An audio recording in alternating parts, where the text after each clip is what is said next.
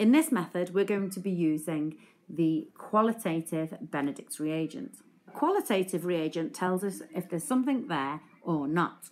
However, this reagent can be considered to be semi-quantitative because depending on the colour change, it represents the concentration of glucose in the solution at varying concentrations. A red brick precipitate representing the most concentrated glucose solution. And this is because the glucose is a reducing sugar. A reducing sugar donates electrons and the copper-2 sulfate is reduced.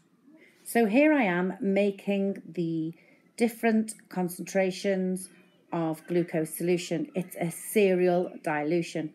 In the first one, in tube 1, I've got just 2 mils of water. In tube 2, I've got 1.6 mils of water and 0.4 mils of glucose solution. In tube 3, I've got 1.2 mils of water and 0.8 mils of glucose solution. And then in tube 4, 0.8 and 1.2 of glucose. Tube 5, 0.4 of water, 1.6 of glucose. And tube 6, just 2 mils of glucose solution. In each, I've put 2 mils of Benedict's solution. I've put the bung on at the top of each of them and I've given them a shake just to ensure that if any glucose solution is spilt down the side of the boiling tube, that it's consistent. I'm going to take the bungs off them because I'm now going to heat them in a boiling water bath.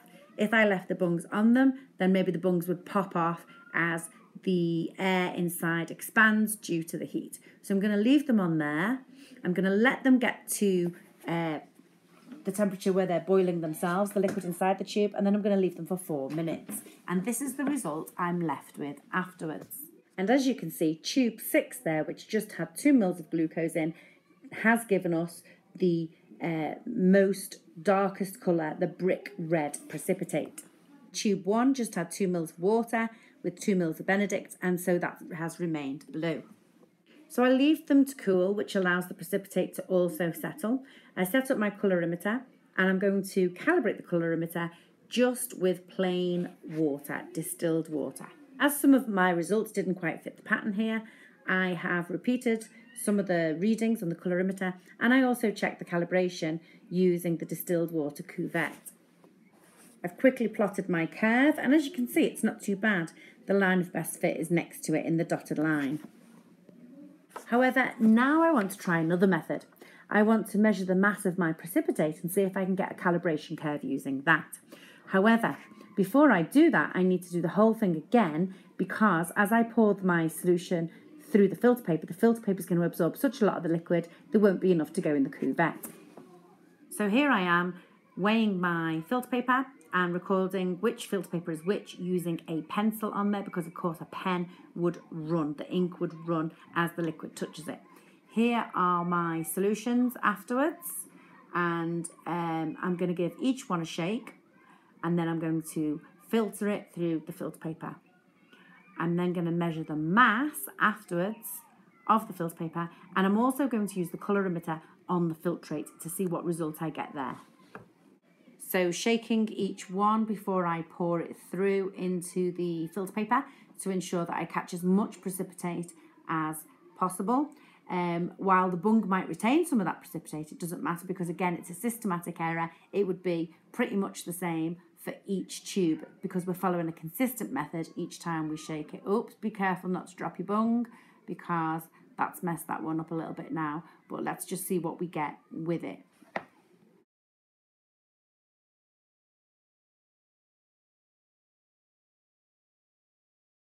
Okay, we'll allow those to filter as they begin to drip through and the precipitate starts to gather in the filter paper. However, we know that measuring the precipitate is going to be a little bit flawed because we can see the precipitate has hung around in the bottom of the boiling tube, so we're never going to capture it all. So that's going to change our results.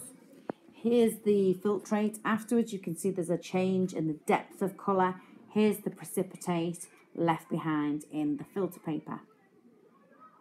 Okay, so we're now going to use those and we're going to measure the absorbance in the colorimeter. So I've decanted into cuvettes, I've calibrated with some distilled water, and here is my graph. And applying the line of best fit, you can see that the R squared is 0.99, which is a really great rating for that line.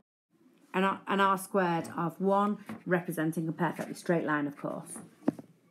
The students then pooled their results and calculated a mean.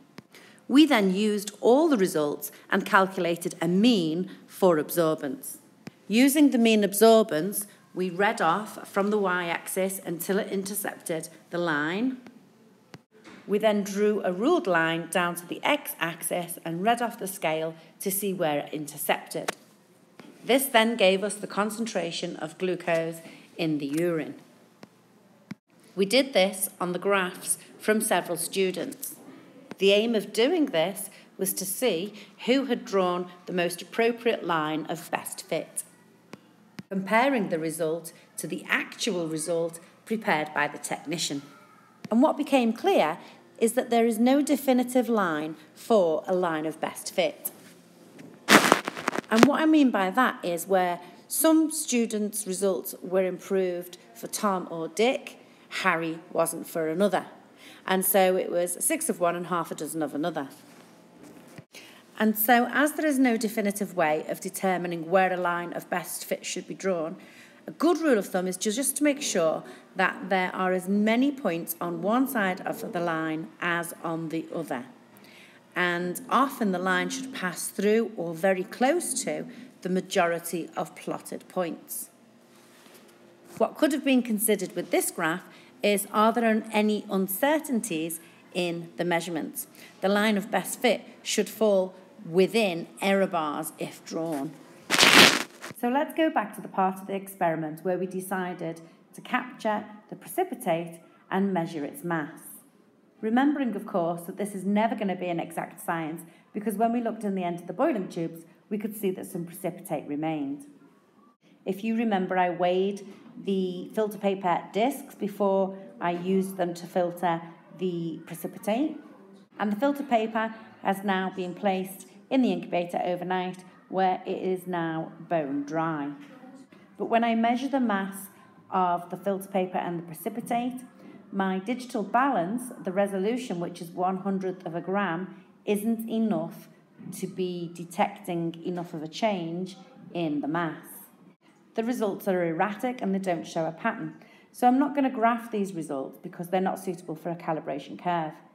In fact, if I'm using a qualitative solution, then I should be using it just for that, and a quantitative solution to find the actual quantity. So a quantitative solution is good for making a calibration curve. The qualitative solution is just good for finding if something is there or not.